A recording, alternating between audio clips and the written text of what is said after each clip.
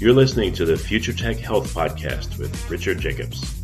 Until I reached age 40, I never realized the obvious, that we all have medical issues, or we at least have a family member or close relation that had, has, or will have them in the future.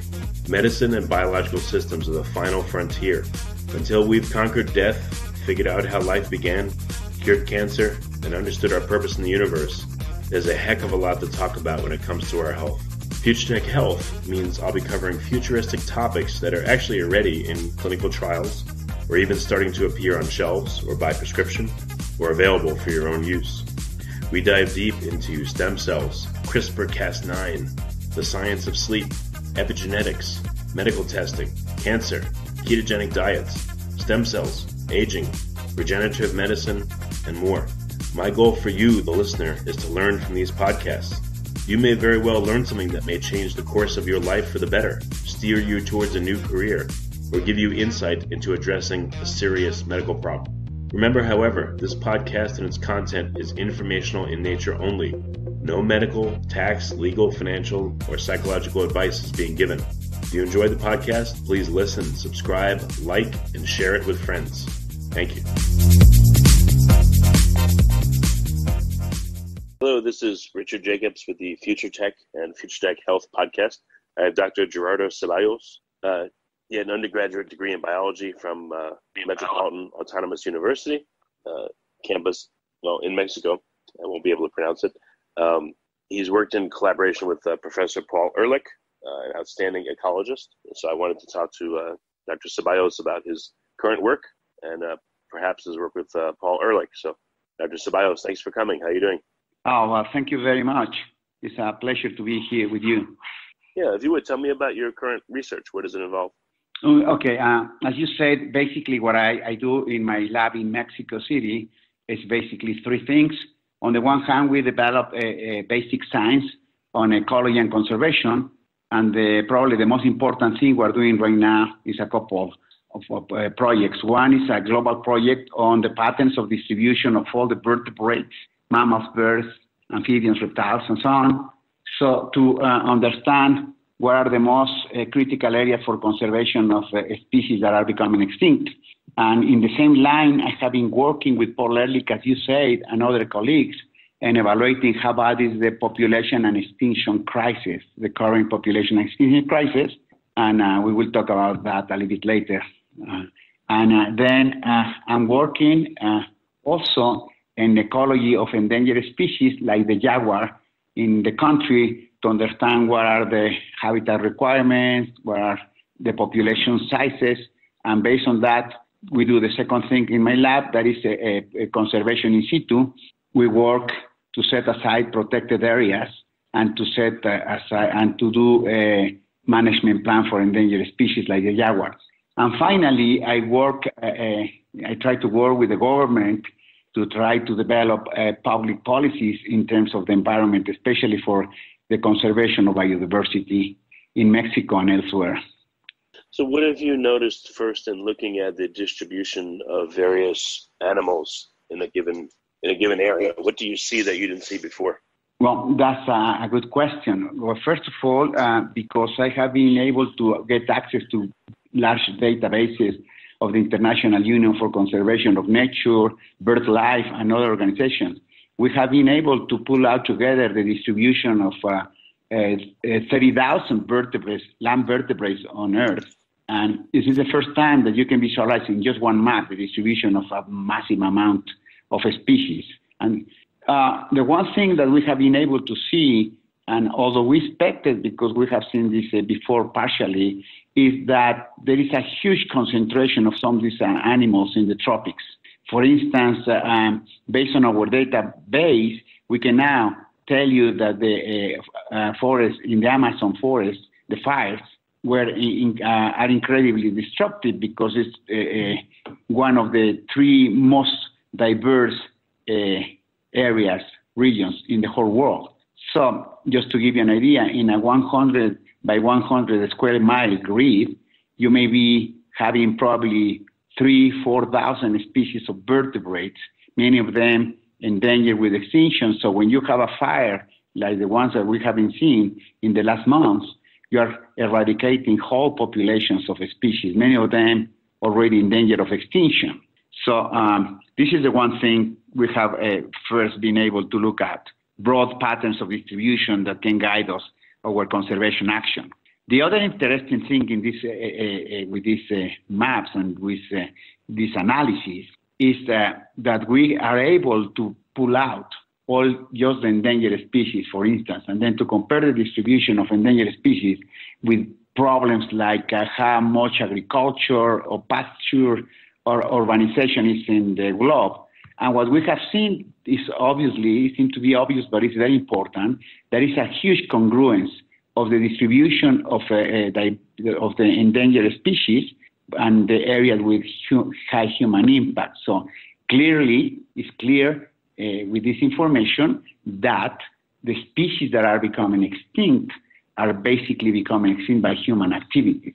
And that's very important because there is some group of people, most of them not scientists, who deny the magnitude of the problem or who say that it's like a normal part of the evolution process that we lose these species. So this is not the case. And one interesting thing, we're finishing right now a paper and where we just evaluate the most endangered species, a species the vertebrate who has less than 1,000 individuals left. Just to give you an idea, we're talking, some of these species used to have 1 million individuals in 1900s, and now they have less than 1,000. And what is very striking is that these species are concentrated in these areas of high concentration of endangered species like Southeast Asia, the tropical areas of Africa, the tropical areas of the Americas. But the other really interesting thing... Oh, quick question. How do you know that there's 1,000 individuals of a given species in an area? Like, have you tagged them all, or how would you know that? Well, that's a good question. Well, we base this in a couple of things. In some of the species, we have our own data, but on the other, we are using the International Union for Conservation of Nature, that is this international body who gathers the information, has many scientists working with them, more than 2,000 scientists. And in some of the animals, they know, based on their own research or in research done by other individuals, that those species have 1,000 or less individuals. And when you go and look at their database, they tell you which ones are those species. Then we go out, corroborate that information, and that's what we know. In a particular case, for instance, in some of the studies that we do in Mexico, we count them, as you say, we put camera traps and we estimate the populations of the whole species. Okay, got it. Sorry to interrupt, but go ahead. What was some of the other realizations? That's fine. That's a good question. Let me give you another example. For instance, we did in Mexico recently a census, the first census in any country of jaguars, all the jaguars of Mexico. And to do that, we use camera traps. We do a very solid statistical design, and then we put camera traps in like 10 or 15 places across the country with exactly the same number of traps, exactly the same design, the same number of days. And then we get that information, we use a statistical analysis, models and so on, and we can estimate with good reliability what is the number of jaguars. Just to give you, in 2010, there were 4,000 jaguars in Mexico. In 2018, we have 4,800. So this kind of things is what the people do to estimate the populations. So what I was telling you is that we find out where are the places where they have these populations, these species with so few individuals. And this is important for several reasons. On the one hand, the distribution coincides, as I said, with the areas of human impact, high human impact. On the second, many of these species are distributed in other places who are not just of high human impact, but they are impacted by illegal trade. One of the big problems that we're looking is illegal trade. The third important part is that we also look at a species who has less than 5,000 individuals. And the 1,000 and 5,000 basically have exactly the same distribution. The 1,000 species with less than 1,000 individuals are very likely, unless we do something very strong, conservation measures very strong in the next few years, they may disappear. And if they disappear, what we can see that there is many more species that will join the ranks of having very few individuals in the following years, unless we do something. So these maps are telling us that the areas of concentrations can be identified, that the species that are in problems can be identified, and we can also look at those species to see what is causing their demise, their decline. For instance, we know habitat loss, illegal trade, in some cases pollution, invasive species. And based on that information, we can say globally how bad is the problem, but also we can identify the causes of the problem, and we can try to identify some solutions. So what comes to mind so far? I know it depends on the species and the environment, but what new ideas are worth trying or being tried to help keep conservation up on a given species? Just before I go to that, if you allow me, what we have found, and we probably talked to this with Professor Ehrlich, is that we have proved, with no doubt, that we have entered in the sixth mass extinction. The animals, the vertebrates that we lost in the last 100 years, if they would have lost with the same extinction rate, what we call, the scientists call the normal extinction rate that occurred in the last 2 million years, in other words, where there was no human impact, the species that were lost in the last 100 years would have been lost in 10,000 years. That's the first thing. So, and when we look at population, not the species, we find out that literally millions and millions of population has been lost in the last 100 years too. So we have entered in the sixth mass extinction, so the magnitude of the present extinction crisis, it is much larger than even we expected. This is the most important, I think, result that we have come out with these studies. We have entering at the sixth mass extinction. There's 5 previous ones we call mass extinctions. These catastrophic events where 70% or more of all plants and animals of Earth were killed by a natural catastrophe like the impact of a meteorite or the change in the oxygen of the oceans and so on. And there were 5 previous in the last 7 million years. And this and they were, geologically speaking, incredibly fast. 10,000 years, thousands of years or hundreds of thousands of years. The new one, caused by human, is basically geologically instantaneous. And unless we do something, we may lose most of the plants and animals in the planet and because of our activities. And the problem is that if we lose those plants and animals and microorganisms, we will lose the capabilities of Earth to maintain human life. So that's the most important result. And if you like now, I can go and tell you some of the possible solutions that we think. Yeah, that's what I was going to ask you. Exactly. Go ahead. Okay. Well, so we are facing a problem that humanity has never faced. Existential threat, only comparable probably to climate change on the one hand or a nuclear holocaust. What can we do? Well, basically, what is clearly the most important message of our studies is that we need to start to act now. There is no time now, like when I grew up, that we used to say, well, let's teach the children and let's educate the children so they can take decisions in the future when they are grown up. So that's not the case. On the one hand, we'll be very responsible to give this burden to the children of the world, but on the other hand, there is no time. What we don't do in the next 10, 15, 20 years in terms of saving this diversity, it won't be done. To give you an example, we lose 100,000 orangutans in the last 10 years. There were 150,000 orangutans at that time. There are only 50,000 left. At the same rate, we could lose all the orangutans on Earth in the next 5-8 years. We lose one elephant illegally poached every 15 minutes. There will probably not be an elephant in the wild in 10 years if this trend continues. So what can we do? So we need to first understand that there is an incredibly sense of urgency. What we do in the next 2 decades, it will determine what is going to be left on Earth in the future. So it is very important that we start to try to make the governments of the world, especially the governments of countries like China, like Philippines, like Japan, the United States, to curb the illegal trade of species. Europe, United States, China have a huge appetite for endangered species, and especially China in this particular moment is causing the extinctions of so many of these species.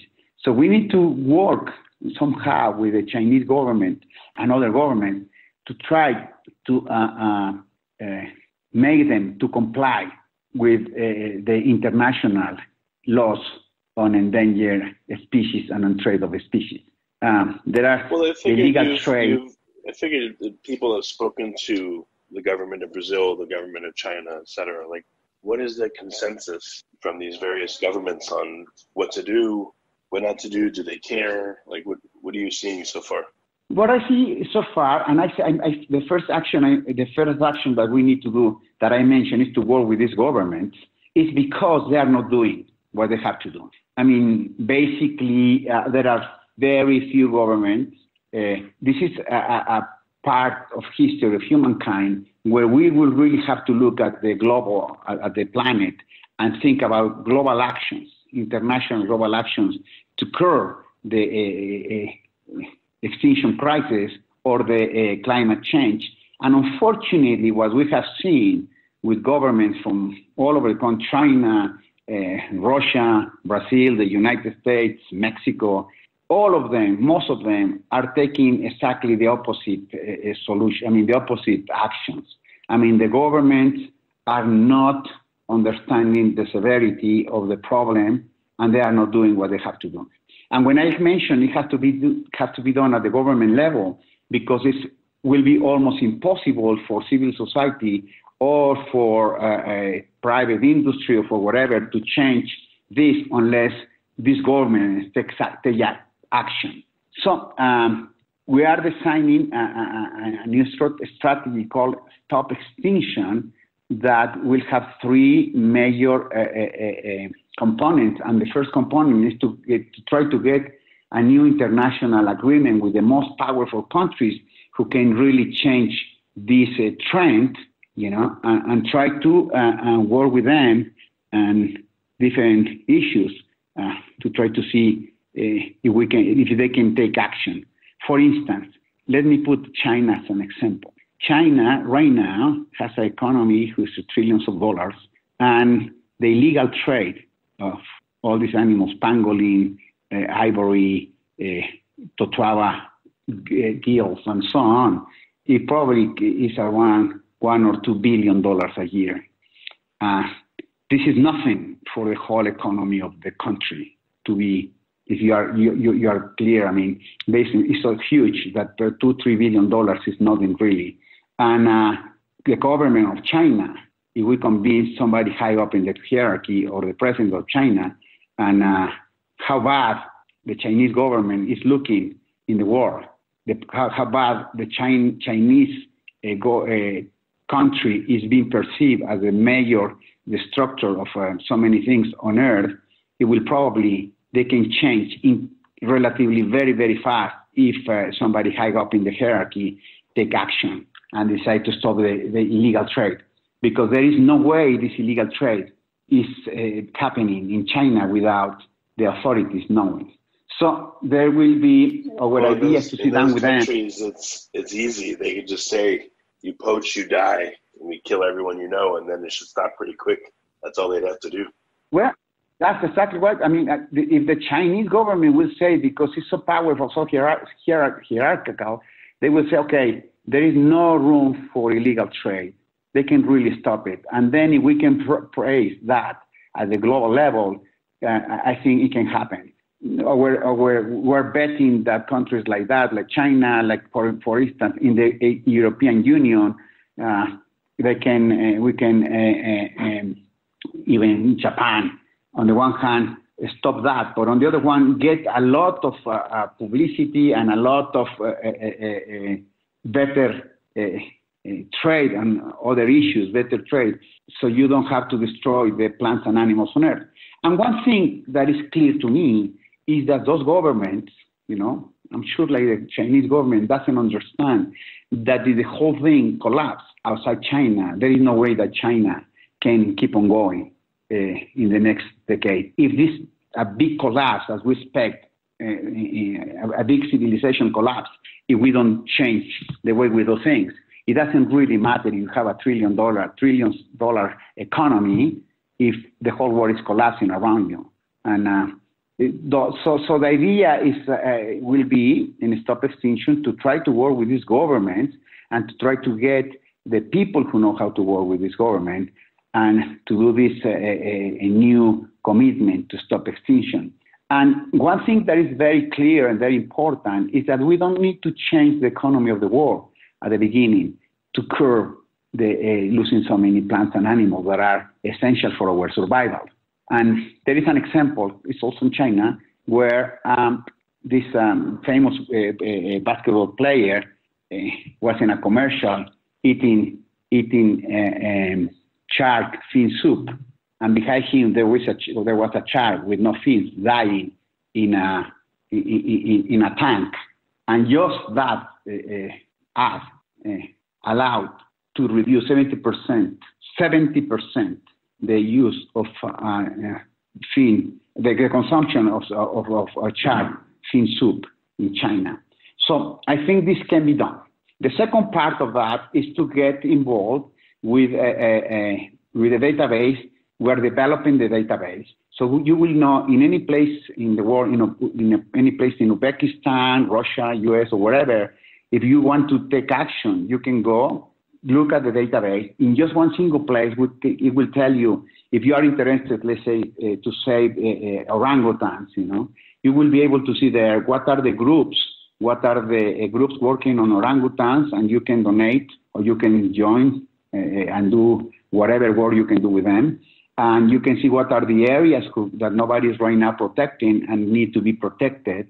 And you will also see other actions that you can take as individuals or as a corporation to contribute to the extinction, to reduce the extinction problem. We call this the Stop Extinction Pledge. You can take the Stop Extinction Pledge, and at that time you can do many actions from local to regional to national and then globally, and you can have an impact, a strong impact. And I give you an example. The Leuser ecosystem in northern Sumatra is the last large forest left in all Southeast Asia. It's 2.5 million hectares. It is being saved because it's very rock, but now it is being destroyed to put crops. But to save the whole place, we will need like $30 million a year. It's really nothing. And we think that sometimes some companies, some philanthropies, some countries, once we put all this together and see what are the most important places, and you can see that in just one, in a single web page, in a single application, so we can guide the public, the institutions, the companies to be able to take these very important actions without having to rely in spending hours and hours to try to decide where to go. And so this is something we're doing. We're pushing very hard, for instance, protecting parks in Mexico and other places. Global Conservation, that is a small NGO that I am a part of the scientific advisory board, is working in right now more than 12 very important protected areas across the world.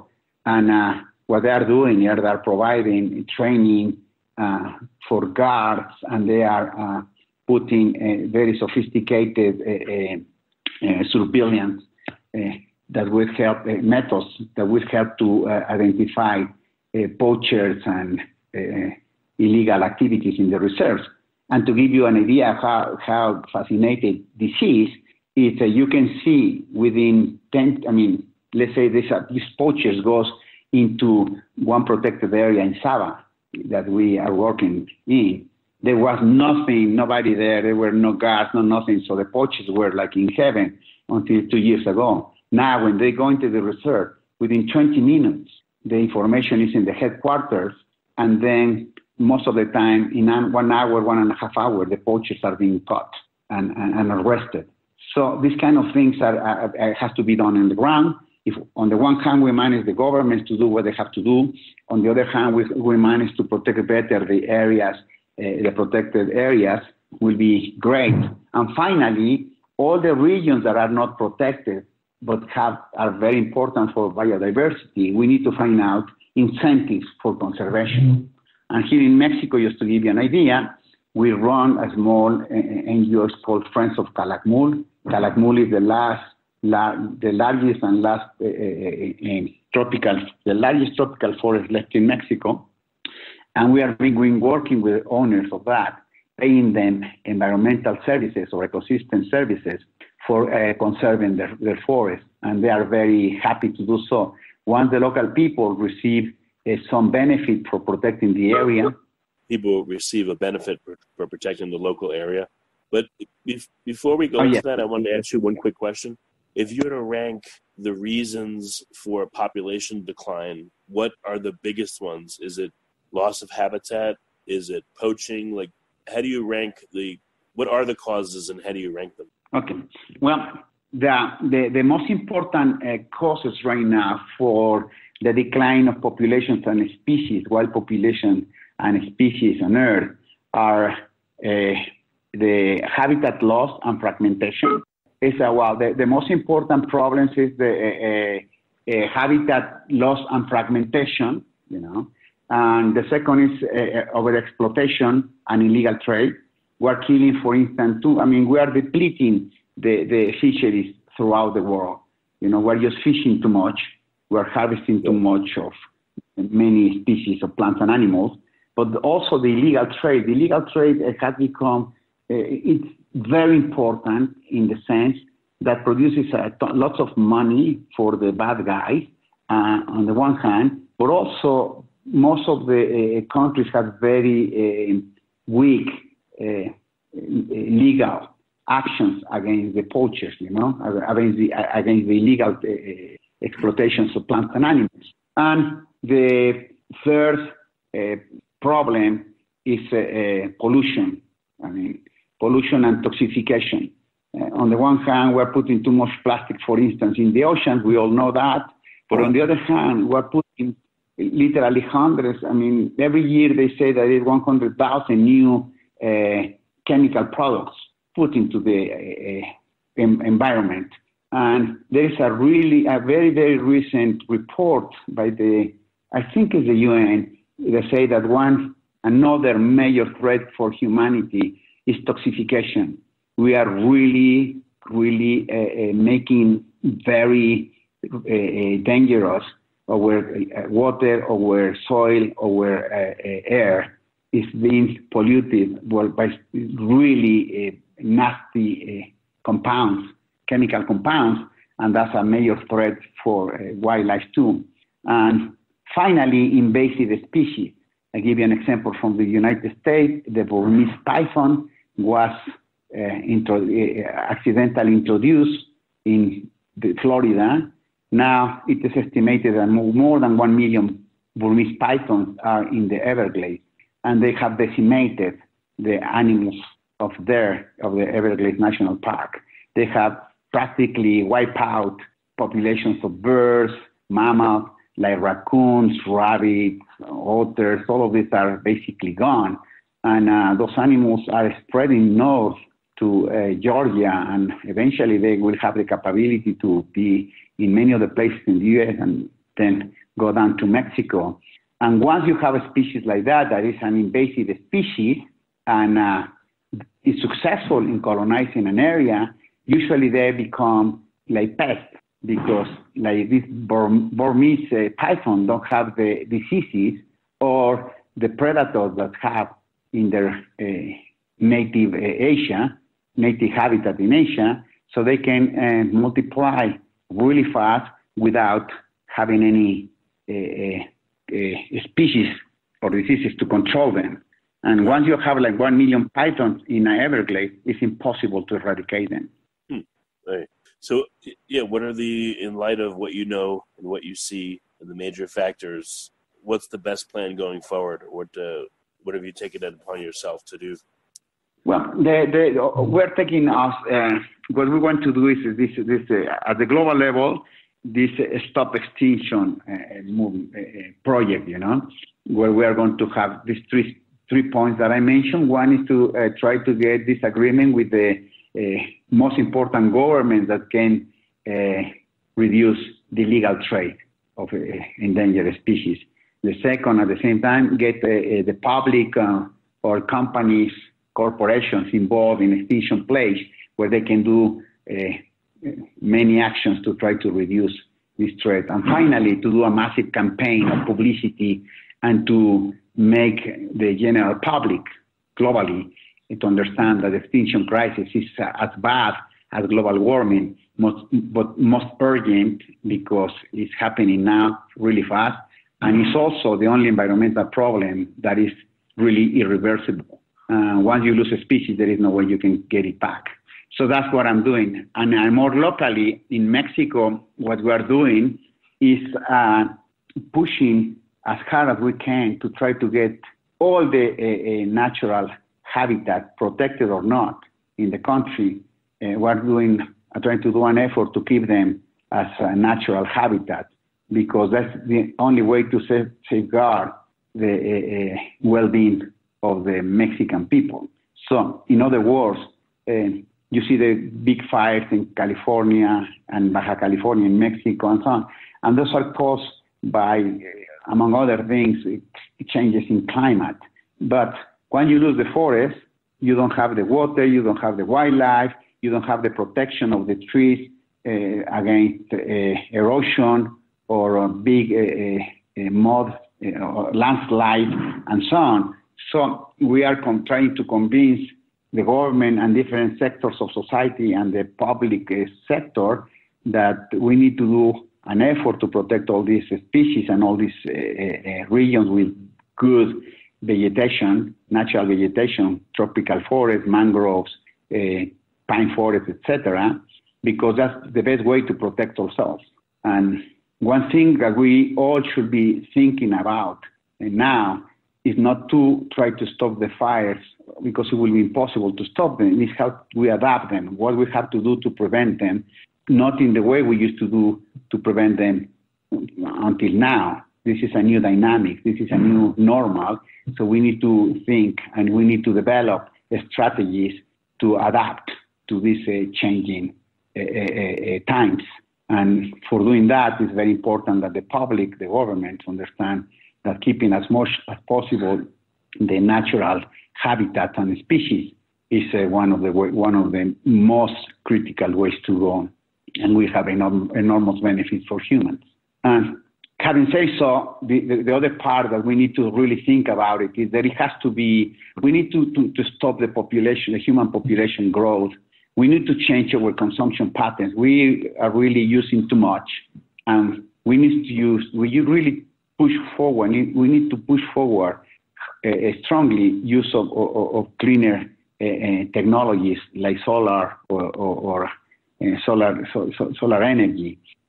You give you an example also from Mexico. Mexico right now has probably the cheapest wind and solar energy on the world, because the government has invested a lot on that.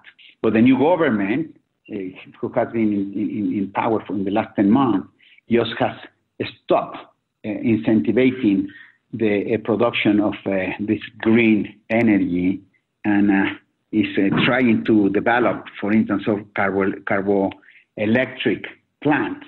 That is many steps backwards in the policy. So we're trying to work with them to make them understand that it's not the way to go. It doesn't make sense economically, it doesn't make sense socially, it doesn't make sense environmentally, and it doesn't make sense politically. So this is the kind of thing that we... A quick question. When you look at habitat loss, what is the shape of the habitat that's left? Is it like a lot of little pieces, or is it one area that's let's say circular and keeps shrinking? Like, what does it look like, and how does that affect the creatures in it? Well, yes. Once you have a big area, let's say you have a big area like in the Amazon there are still some very, very large chunks of forest. So when you start to encroach the forest, there are two things that happen. On the one hand, you just literally lost some forest. You go clear, cut the forest, burn it, and put crops or pastures. So the whole habitat, the whole forest is gone, okay? Or the fires in California, the big fires come and destroy everything, so the habitat is completely gone. But then there is also, as you correctly mentioned, places where you don't lose the whole habitat, you lose pieces of the habitat of the region, and what you are left with is with smaller places, smaller habitats.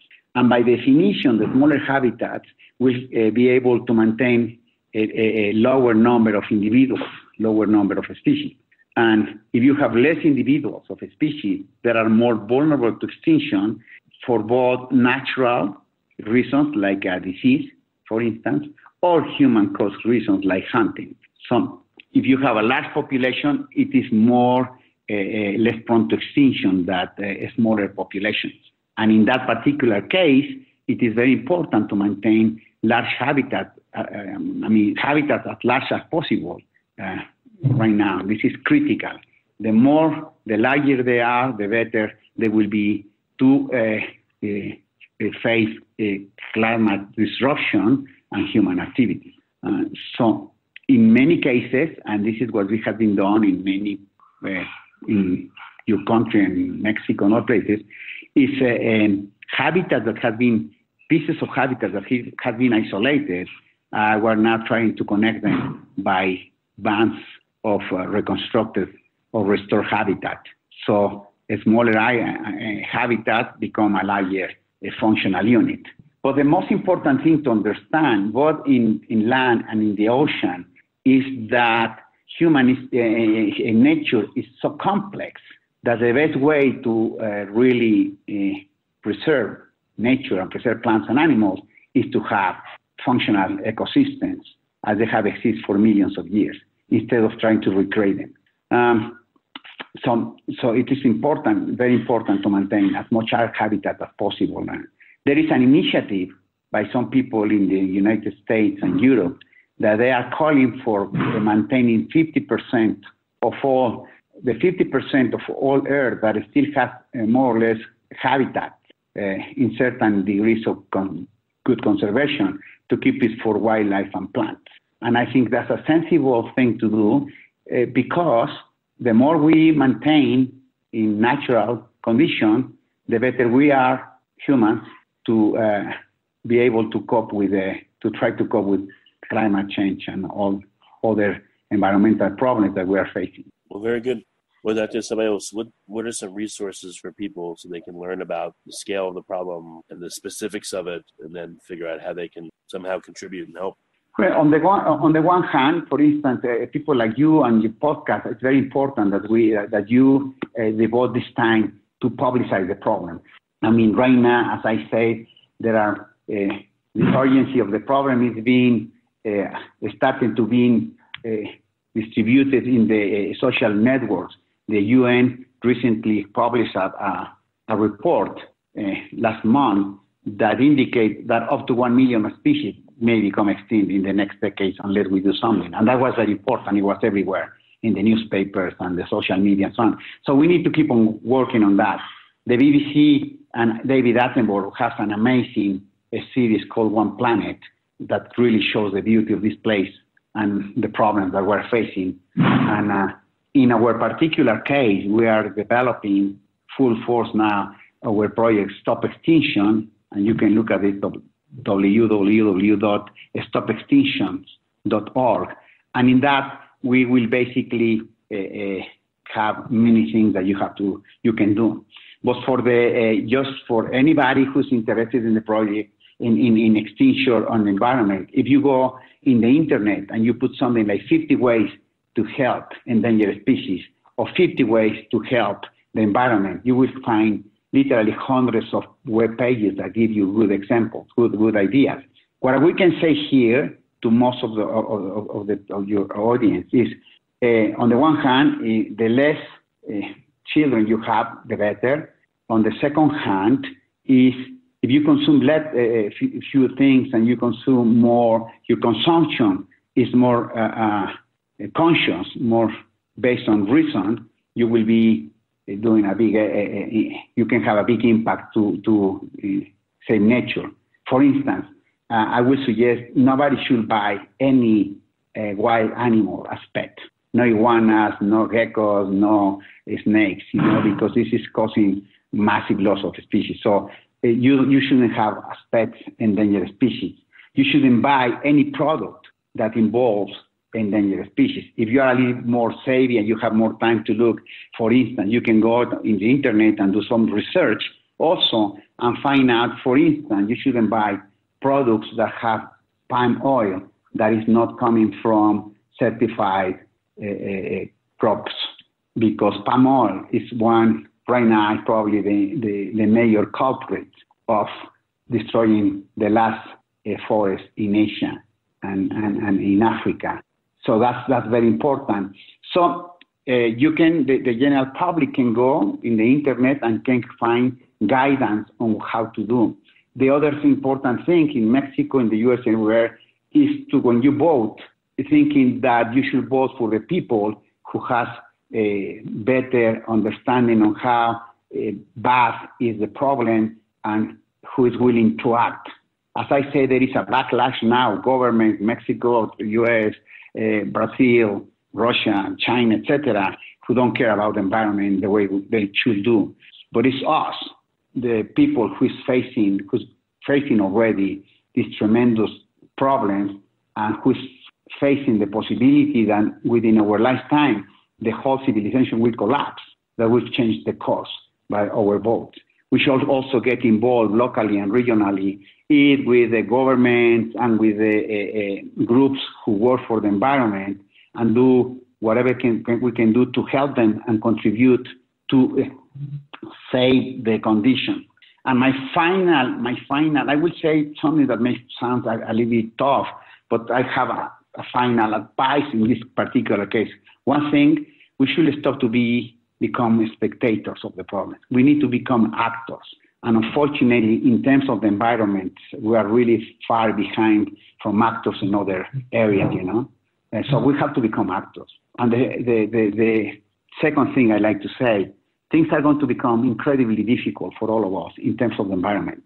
Very, very difficult. What we see in the fires in the Amazon, Indonesia, California, Mexico, is just something that is going to be probably even much worse in the future.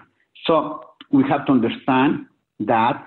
So we have to become and change our attitudes to become more into the adaptive mode. We need to understand that we need to have adaptation, both at the individual and the society and the government level. So we have to predict that this is going to happen. So we need to be not to stop it when it's happening, but to prevent it. And finally, every day that is still like normal in our communities, we should enjoy it, because things are going to change really, really, really fast, and it will be harder for all of us. Mm. Well, I appreciate you coming.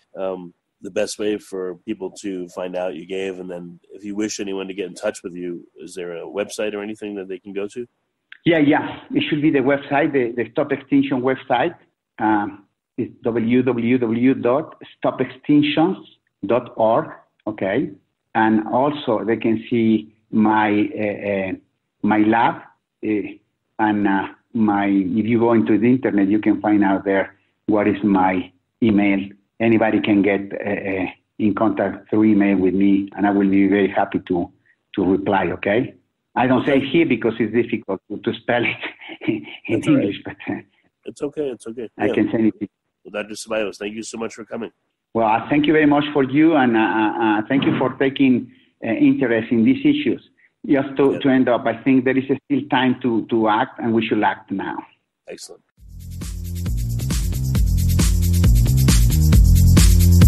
You're listening to the Future Tech Health Podcast with Richard Jacobs. Until I reached age 40, I never realized the obvious, that we all have medical issues, or we at least have a family member or close relation that had, has, or will have them in the future. Medicine and biological systems are the final frontier. Until we've conquered death, figured out how life began, cured cancer, and understood our purpose in the universe, there's a heck of a lot to talk about when it comes to our health. Future Tech Health means I'll be covering futuristic topics that are actually already in clinical trials, or even starting to appear on shelves or by prescription, or available for your own use.